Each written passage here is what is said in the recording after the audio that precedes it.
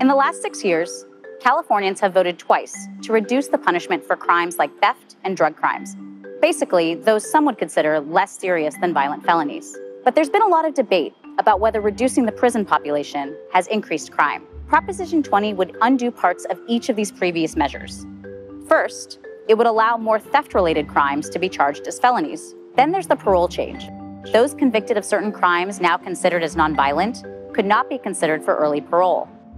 It would also expand required DNA testing for some people convicted of theft and domestic violence. And it would create 2 new crimes, serial theft and organized retail theft. Both crimes could result in jail time. Supporters include law enforcement, victims' rights groups, and the Orange County Board of Supervisors.